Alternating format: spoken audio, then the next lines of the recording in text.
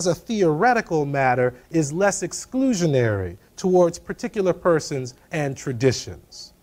Right? Capitalist success is thought to rely not upon one's inherited position, but upon what one can actually contribute to and benefit from others, right? It's a transactional approach or philosophy. So black conservatives generally agree that the most effective and lasting strategy for collective self-advancement is through the large-scale multiplication of individual capitalist success stories. So, given the healthy respect for Western culture and Western institutions, right? Given this pragmatic optimism, this anti-utopian disposition, given this healthy respect for capitalism, it's not surprising that one additional touchstone of black conservatism and black conservative discourse has been sort of an African-American Protestant work ethic, right? Think of it as a middle-class morality.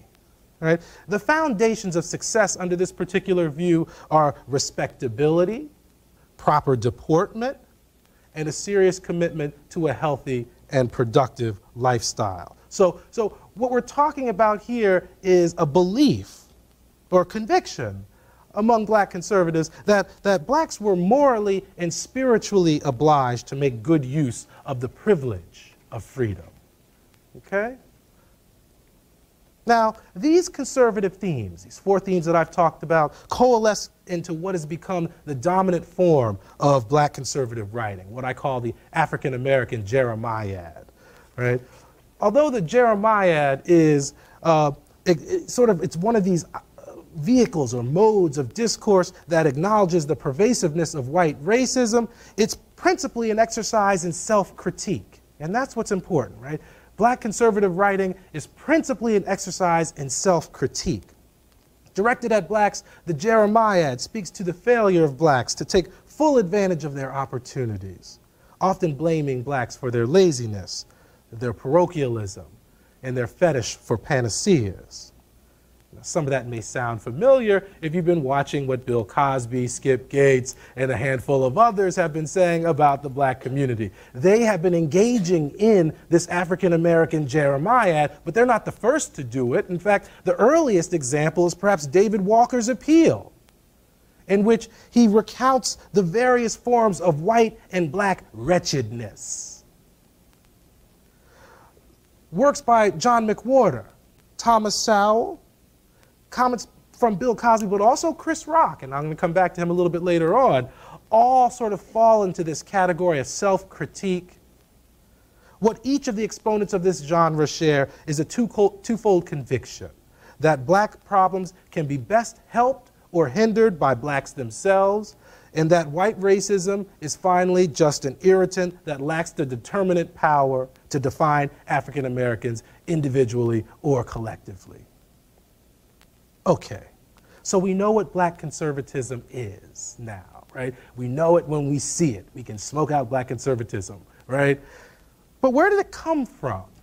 That's what I want to turn to next, right? Where do these themes and ideas come from? The story, I argue, begins with a guy by the name of Jupiter Hammond. And Jupiter Hammond was a Long Island slave and minister, born in 1711, a long time ago. Right? But Jupiter Hammond's ideas and thoughts provide a window into early black conservative thought.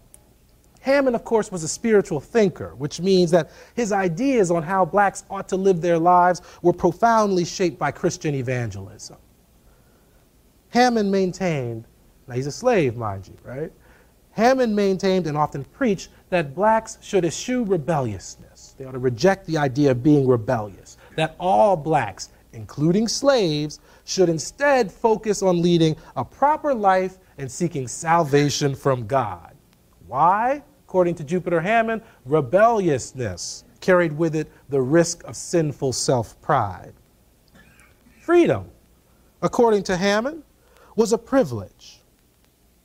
And he urged free blacks to uphold moral standards and remain industrious in order to dispel prevailing notions about natural black inferiority and the concomitant inability to manage one's own personal affairs, right?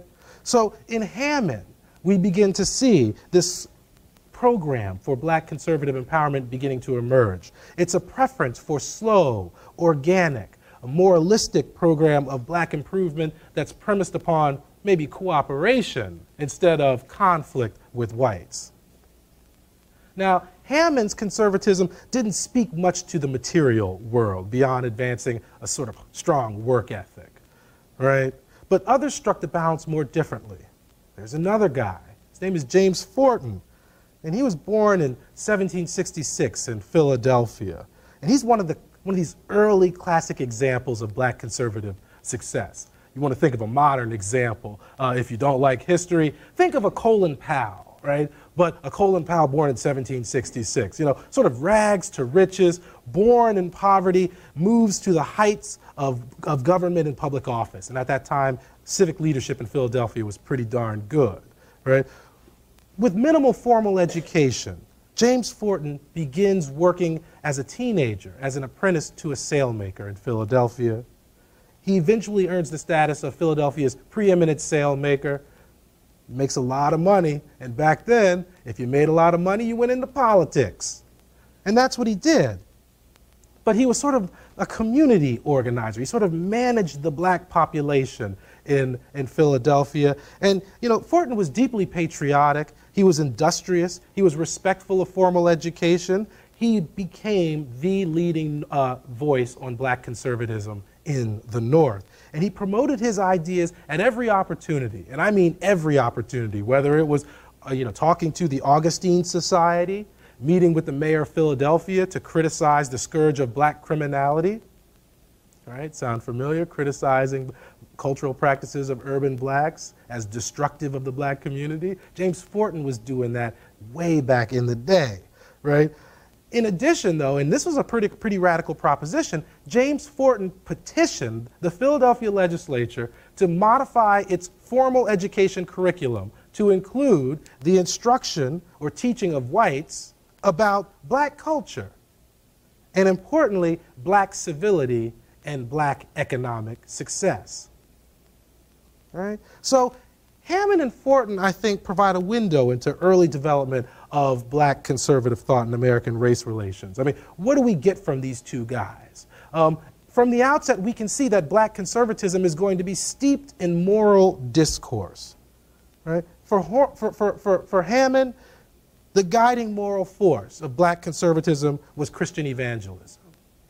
For Forten, the touchstone of black conservatism was strict adherence to an ethical and temperate lifestyle. Right? This deep moralism within black conservative thought from the outset also reveals another feature that would be associated with black conservative thought for centuries, and that is a profound deference to authority, whether white or black. Respectability and proper deportment for early black conservatives yielded a profound acceptance of current racial conditions. And so when we look at Hammond and Forten, we see the roots of the accommodationism of Booker T. Washington that would follow in the years after they've died. Now, one other thing that's worth emphasizing here is that Forten, he had this strong desire for greater inclusion in American society. And so he began to really preach this notion that deep respect for Western institutions meant that he had to tell blacks that all they had to do was avail themselves of what America already had to offer in order to succeed. The tools were there, and that blacks simply had to learn to lead productive and self-directed lives simply by embracing the best of what American society had to offer. That was it. And so we see the beginning of the sort of modern black conservative credo of self-reliance and self-determination happening back in the 18th century. Now, the Civil War comes along, and the Civil War changes a lot of things, but it also changes the trajectory of black conservatism. Okay? Prior to the Civil War, black conservative thought is mainly a northern phenomenon, focused mostly on obtaining full participation of blacks in the emerging industrial capitalist society of the North. But following the Civil War, the nation's attention shifts to the South and distinctly Southern concerns, like the agricultural basis of the Southern economy, like poverty, like the lack of social, political, and economic advancement among the masses of black Southerners. Southern blacks began to focus on these issues.